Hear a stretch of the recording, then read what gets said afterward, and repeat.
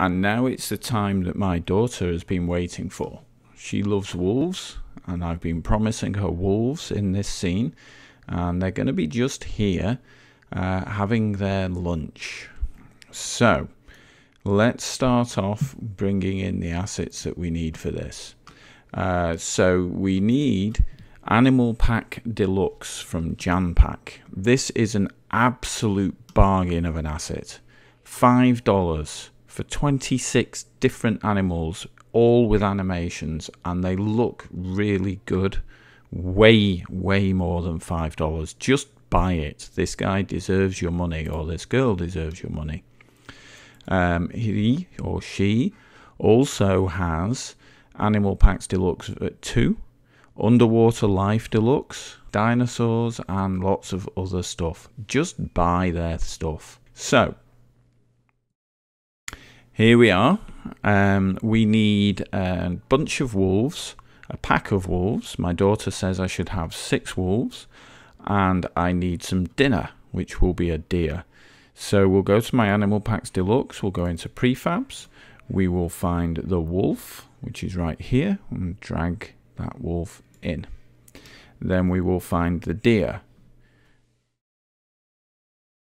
Here is the deer. I want the female deer, so put the deer in there. Okay, so the deer is going to be lunch, and the wolf is going to be eating. I'm only going to do the first wolf here because the 2 alpha wolves are essentially going to be the same, and then I'll add in the others in a separate session. So let's create an empty object for wolves. And inside of that empty object, we are going to drag our deer and our wolf. Our deer because it's dinner. Let's make that clear by calling it dinner. Dinner deer. Dinner, dinner, dinner, dinner, dinner deer. Sorry if you don't understand that cultural reference, but there you go. And this will be the wolf male alpha. And my daughter reliably informs me that this wolf should be a bit bigger than the others. So maybe 1.2. Okay. And the deer, I happen to know with this deer, when it's dead, it falls over onto its left side. So I want it facing this way. My wolf, I want to turn towards the deer and drag the wolf over to where the deer is going to fall. Okay. So now the animations that you get with these, there are good animations, but the controller is very limited. It basically just sets up the different animations, and it will therefore play the default animation on a loop. So we will create an animation controller. So we'll do that in my stuff. Let's create a folder for I think what I'll do is I'll create a folder for Animal Pack Deluxe, because I think these things will be reusable outside of this. And then we're going to create an animation controller for a wolf eating. Okay, and then we want the wolf and eating animation, which is over here. Open up my animation controller. And the wolf is down at the bottom here, wolf eat, drag that in. That's the default. We want that to be on a loop.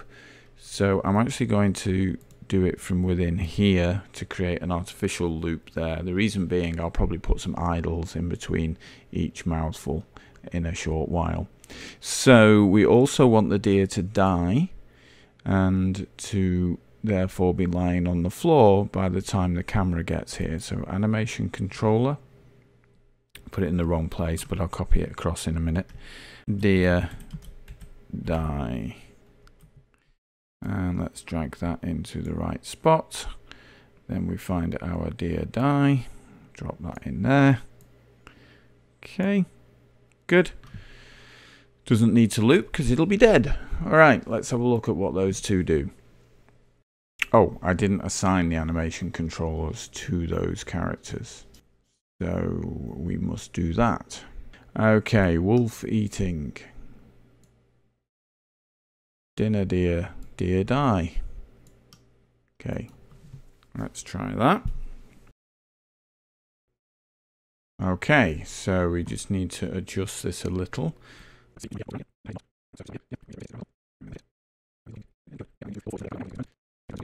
So I think that will be sufficient for the first alpha, but we need a female alpha now.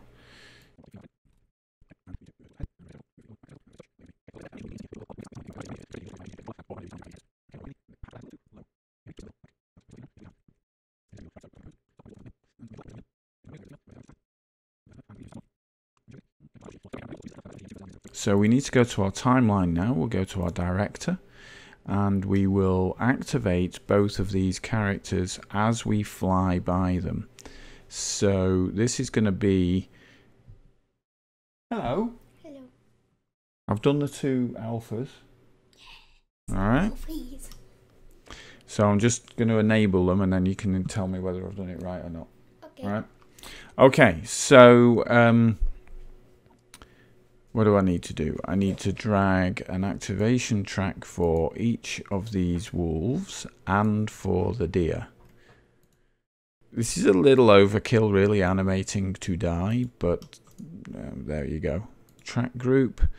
Let's bring these together and call this track group Wolf Pack 1. Whoops. Wolfpack 1. Now it doesn't really matter when I start these, other than from a performance reason, in that they will to move when you're snapping together like this. Just hold control and you can move it to a different place. What I was going to say is it doesn't really matter when I activate these, because they'll be active constantly. They don't move around or anything, so I can just set them off. That does have performance implications, so let's hit play and see what those 3 look like. Okay, we're coming round to the wolves. Let's see what they look like. Oh, I'm starting them too late. I need to start them at around about 750. Let's move to the scene view on the top, because then we'll be able to see them. There they are. So they are animating at different times. That was what we were after. Go into the timeline when the computers come back, and I need to move all 3 of these to about here. That's long before we get there. So let's hit play again. The wolves are there. They are animating. The camera is going to look at slightly the wrong place because I forgot to move the targets. But that's okay. We need to go a bit slower, and we need the camera to be pointing at the wolves, not at a separate place from the wolves. So let's sort that out. So this is what it looks like once we've sorted that out and added a few more details into the scene.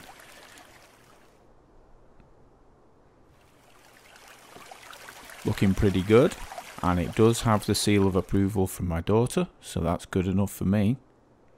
Next up, we're going to be adding in the rest of this pack of wolves, so see you soon.